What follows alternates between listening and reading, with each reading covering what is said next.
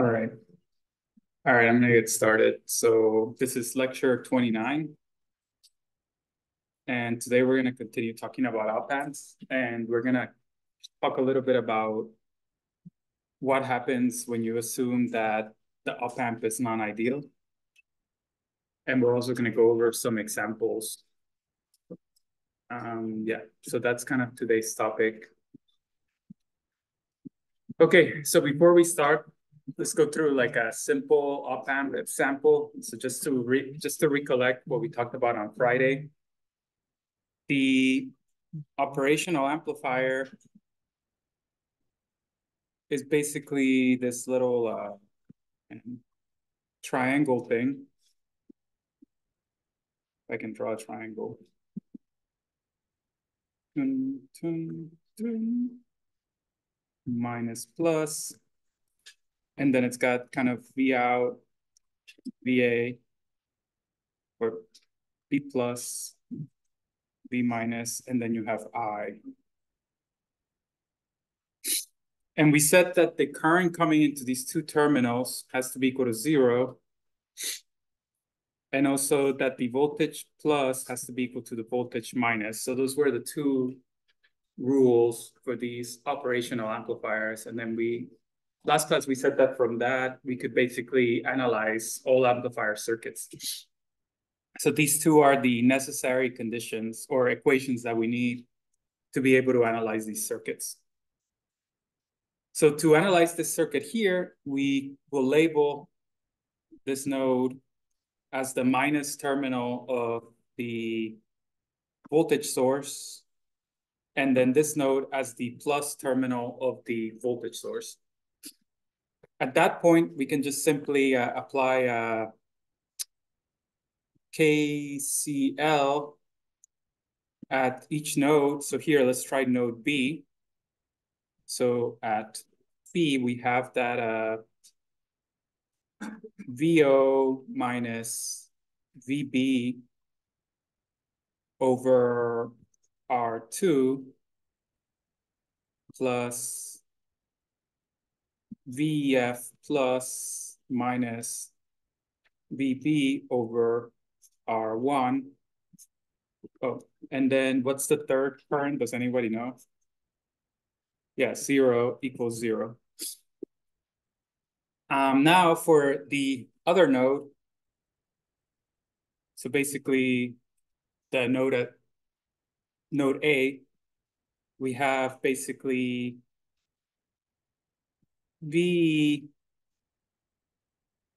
so we have basically 0 minus VA plus over R2 plus BF minus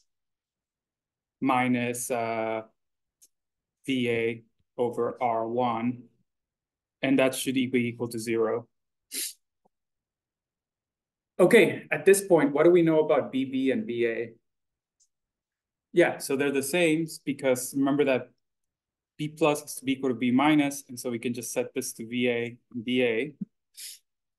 And then at this point, since we want to get it in terms of VF, which is just VF plus minus VF minus, we can just basically take this equation here and this equation here and subtract them from one another. And so what we're going to get here is effectively that D0 over R2. So basically we're taking this minus, so this equation minus this equation. So this minus this is V0, this minus this is, so this minus this is actually equal to 0 plus, and now we have this minus this, which is VF plus minus VF minus. And this will be divided by R1. And then this minus this is actually equal to 0. That should be equal to 0. And at this point, we can solve for the gain because it's basically VF plus minus VF plus minus VF minus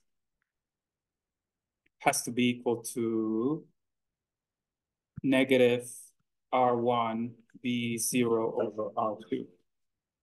So effectively, you move this to the other side, and then you multiply by R1, and then you get what the gain should be.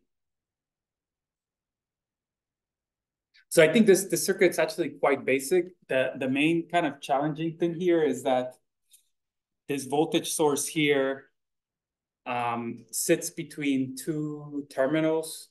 And if you try to analyze it without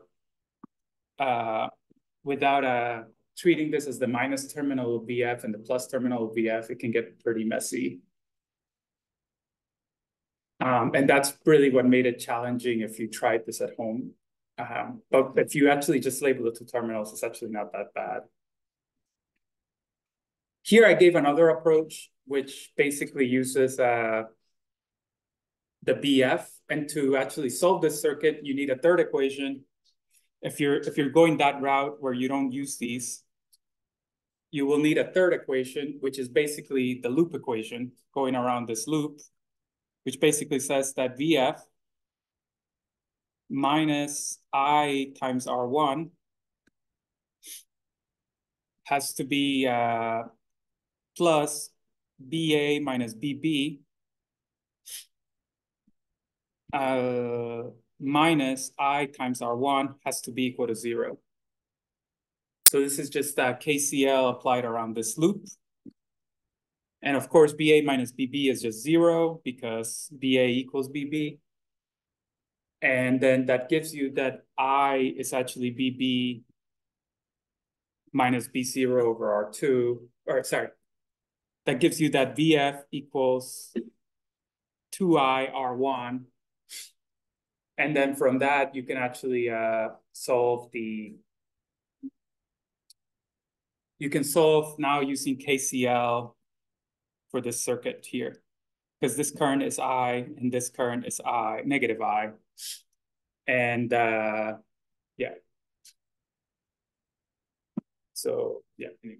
So basically you can do the two node equations, subtract them, and then you will get the answer.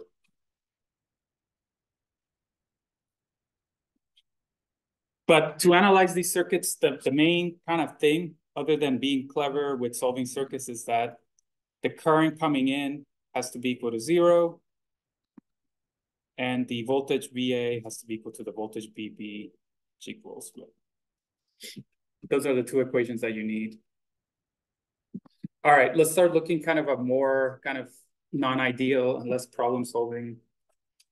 So we're first going to analyze this simple circuit, which I think actually we didn't analyze this in the previous lecture, but this is kind of one of the most simplest circuits that you can solve. So here you have the positive terminal grounded, which means that the negative terminal will also be grounded. And then at that point, you can just apply KCL at this node. And so you get basically VS minus 0, or sorry, 0 minus VS over R1 is equal to V2 minus 0. So 0 minus V2 over R2. And that should all sum up to 0 because those are the only two currents. And then from that, you can just move the VS to the other side and then find the ratio of V2 to VS, basically. And then you end up with the gain of that circuit. Are there any questions on how to solve this? Yes, no? So basically, I just applied KCL here and got this equation. And once I got this equation, I solved for the ratio of V2 to VS or VN, V source. And that's all I did. So to do that, you just move V2 to the other side, and then you multiply by R2, and then you're done. So you multiply by R1, and then you're done. R2, V2 to the other side, multiply.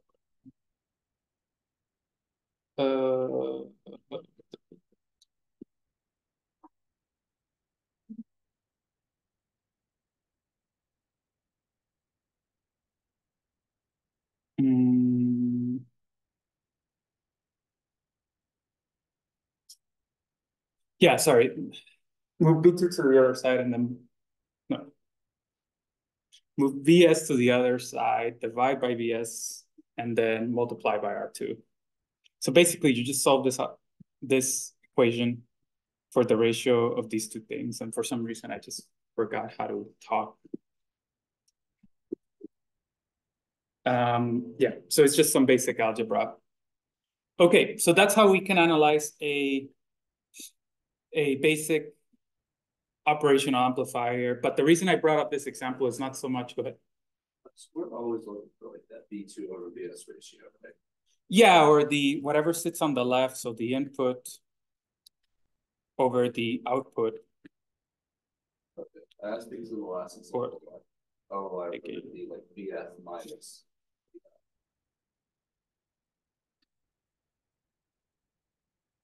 Oh, okay. So yeah. I mean, I technically didn't finish solving it. So you need to divide by VO, and then you get that it's negative R2 over R1.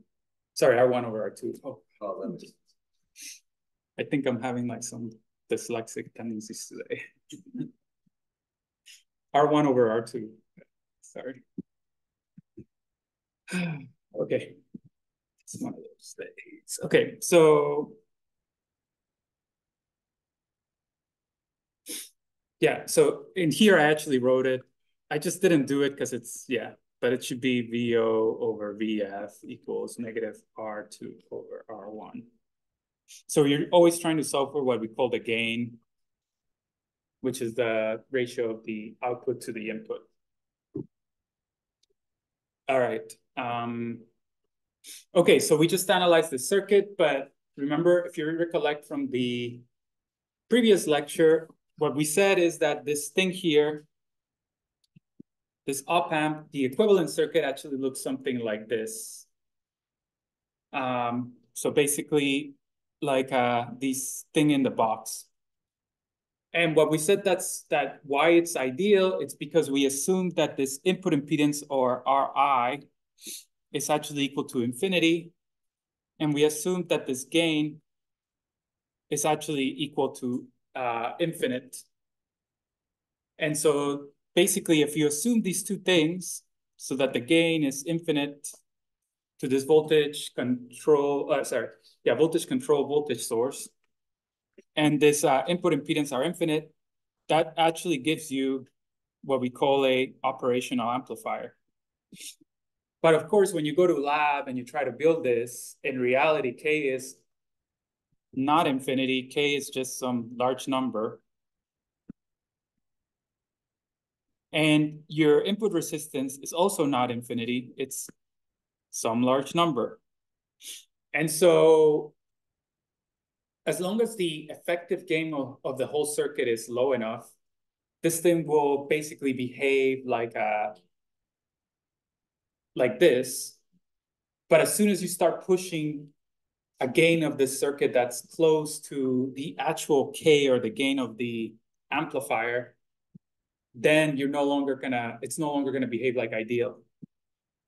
So just to give you some example, here the gain would be negative R2 over R1, which in this case it's 5. But let's say we put a 5 mega ohm here, then the gain would actually be 5,000. If this K was like 4,000, this analysis would break down basically. And we're actually gonna see how bad it is in the next few slides, because we're gonna actually analyze this circuit, which is actually the same circuit that we just analyzed, where you have the R2 here, and then you have the R1 here. But now we can no longer assume that I equals 0 coming into here. It's just gonna be small.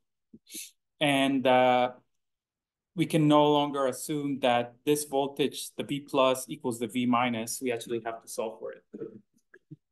So basically, let's just very quickly analyze the circuit using our 2K1 techniques and see what we get for the gain of this circuit.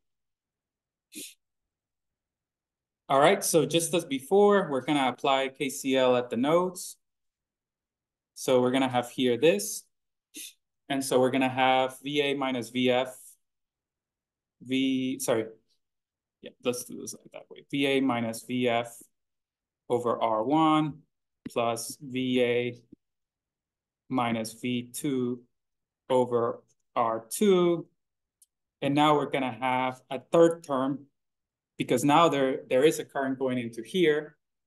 So we're going to have plus VA, let's put the ground here, minus, yeah, and if I put the ground here, this is just VI. So I'm just going to call it VI. VI over RI.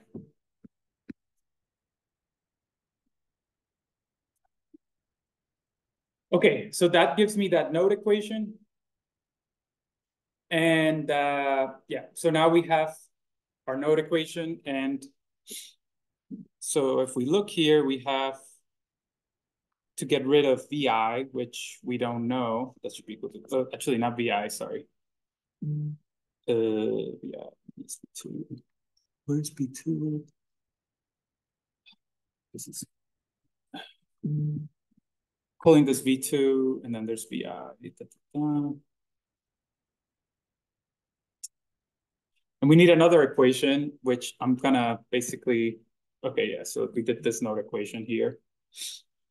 All right, so basically now we need to do, so this is the equation that was on the previous slide, except it's written in terms of VA, which is just equal to VI.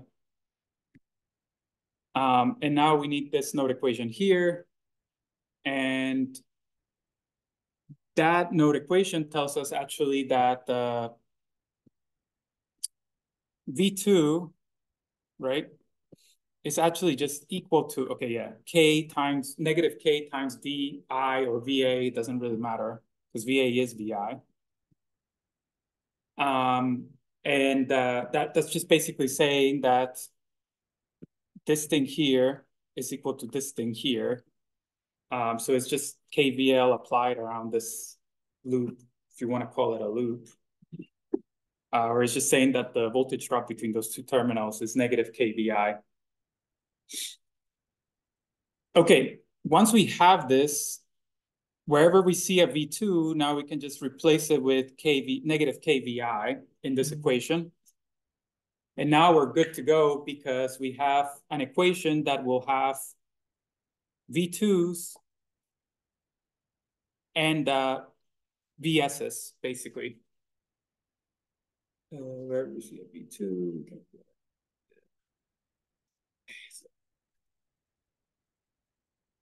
V2, yeah, so we need to get rid of the VI. So basically, wherever we see a VI, we're going to plug in V2 over VK because this is the input V2. Okay. So now we get V2. So basically, wherever there's a VI, we're just going to replace it with negative V2 over K. So here we plug in negative V2 over K. Here we plug in negative V2 over K. Here we plug in V2 over K. And then we end up with this thing that looks pretty ugly. But at the end of the day, we have a bunch of V2s and we have a VS. And now we can find the gain. So you just move all the VS terms to the other side. Factor out all of the V2 terms. And now we have what the gain for this circuit is, which, well, yeah. So as you can see here, the gain is actually quite different for the non-ideal case than it is for the ideal case. Can anyone kind of see what the clear difference is? No? Yeah. Like this. So before we had that the gain, if this is this triangle thing, the gain was actually V2 over VS equals negative R2 over R1. Now we have R2 in parallel to all of these other kind of equivalent resistances. That is our gain.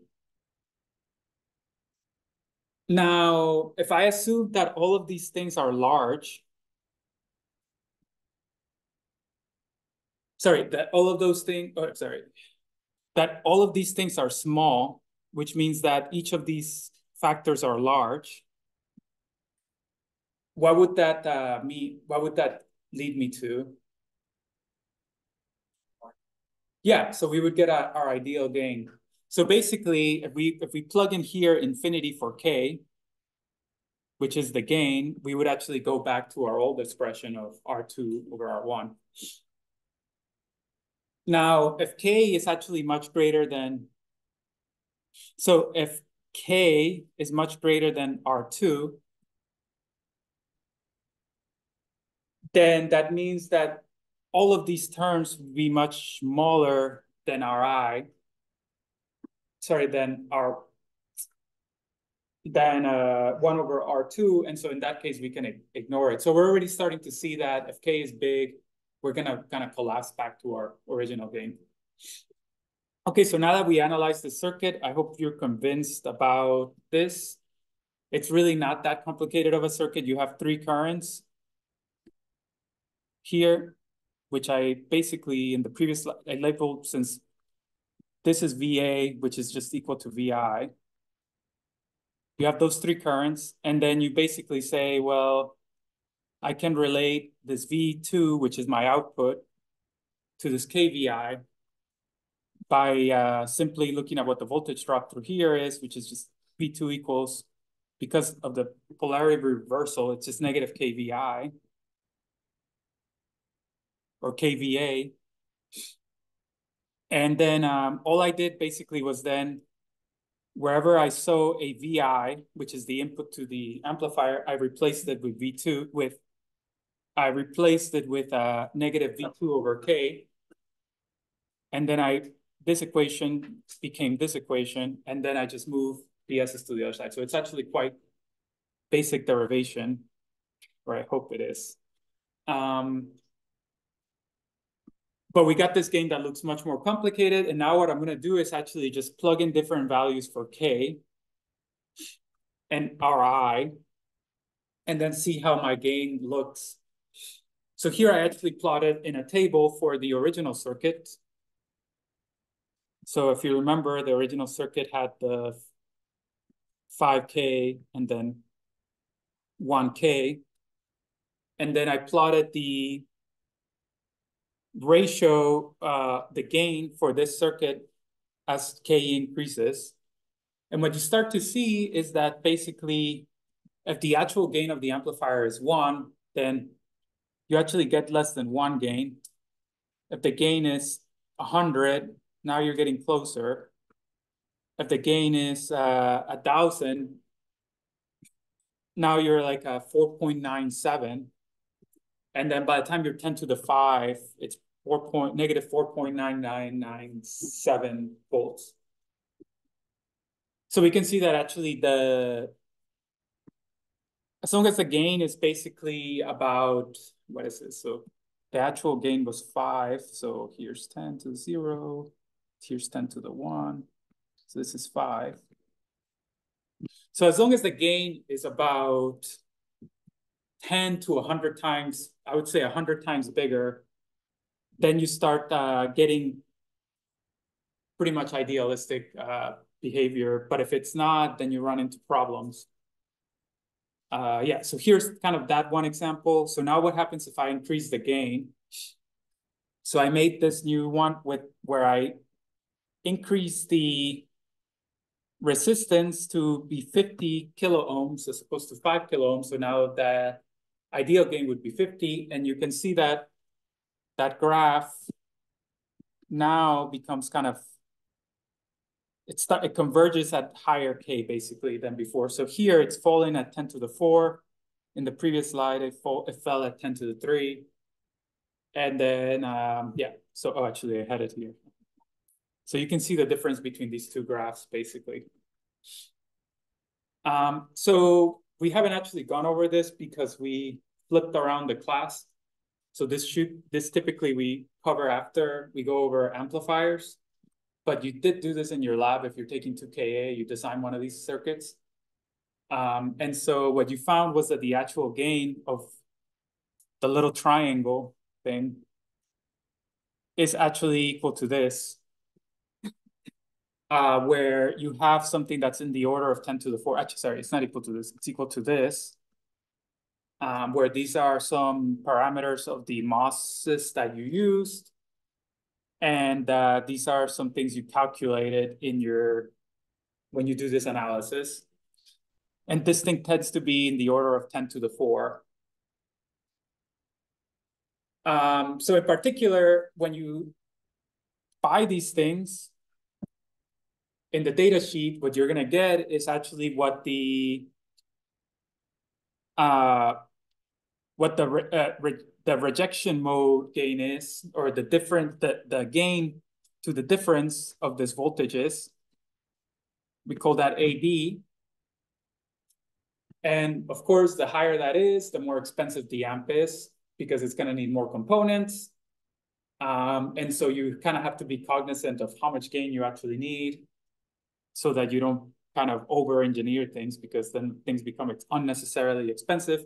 But additionally, something we didn't really talk about, or actually, and we don't actually cover in this class, there's this other common mode gain, which means how much is the average of the signal amplified. And that's actually this is very parasitic, because if I have a system and these two terminals kind of all have kind of a 3 on it, what is the thing that would be common if I put an input to this? What is the thing that would be common to both inputs?